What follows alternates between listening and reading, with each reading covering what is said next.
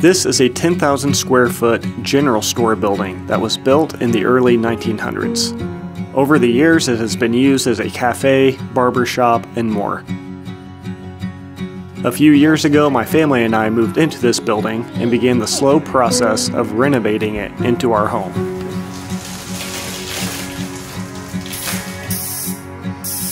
Because we've been doing most of the work ourselves in our spare time, progress has been pretty slow, so we still have a lot of work left to do.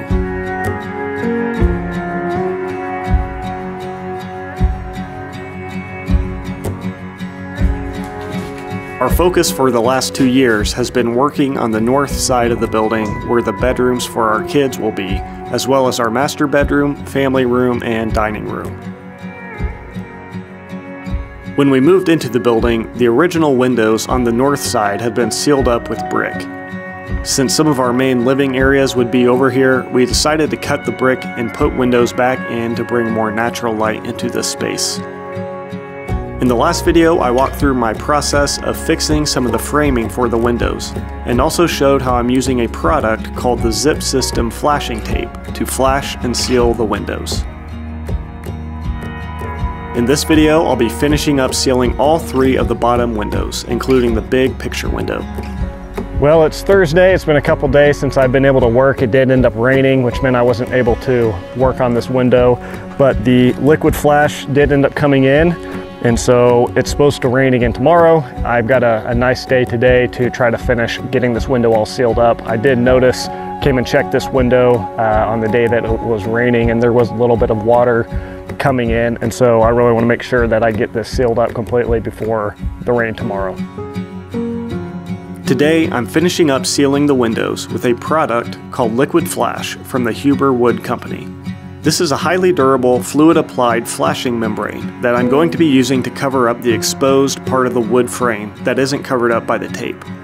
And I'll use it to seal up the opening between the window frame and the brick wall to eliminate any water or airflow. You know, there's the seams here where the window framing, the wood meets the brick. This one has a little bit bigger gap in some spots. The Liquid Flash will be what I use to seal up between the wood and the brick here.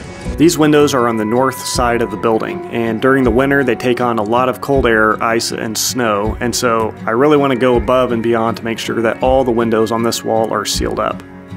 The first thing I did was to take some acetone on a rag and wipe down the top of the flashing tape that was covering the wood framing to remove the release agent on the tape. This was to help make sure that the liquid flash would adhere to the tape and wouldn't start to peel off over time.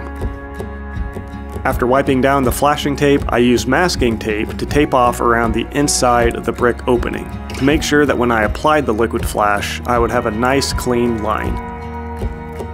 I used a straight wood block as a guide to make sure that I placed the tape in a straight line, leaving about a 1-inch gap of exposed brick where I'd apply the sealer.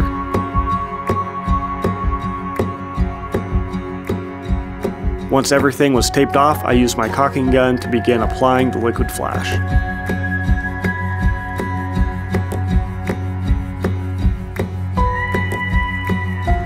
I used a painter's knife to smooth it out and to push it back into the cracks and crevices.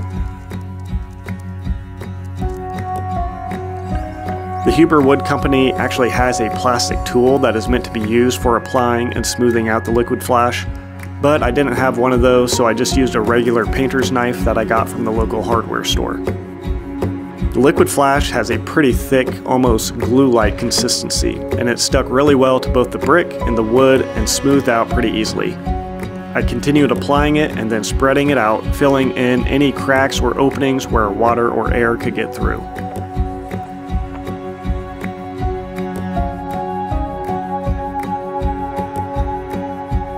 Once I had applied the liquid flash around the whole window, I began removing the painter's tape while it was still wet. There were some spots where it seeped under the tape, but overall it left a pretty nice clean line.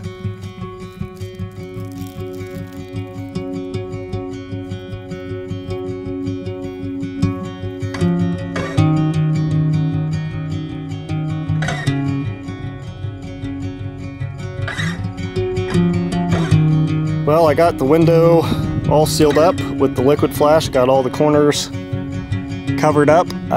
It got quite a bit messier in some spots than I'd hoped, but definitely would recommend, if you use this, to use the painter's tape, just to kind of keep it neat. And if I hadn't done that, it definitely would have got all over the rest of the brick and would have looked a lot messier than it does. So yeah, now I'm just gotta wait for it to dry, and I'll put the window in. I think I might tape over the window, just over the top, and just give it another extra layer of protection. So once it dries and I get all that done, this window will be all ready to be trimmed up.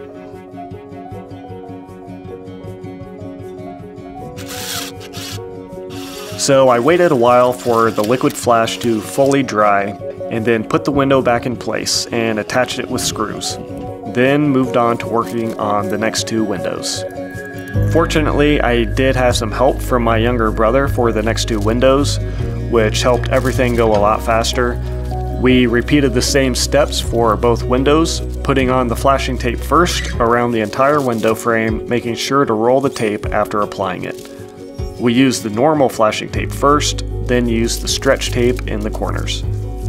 After that, we applied the liquid flash to cover up any exposed wood on the framing and to fill in all the cracks and openings. After everything was sealed up, I removed the painter's tape and then waited for the liquid flash to dry before putting the windows back in.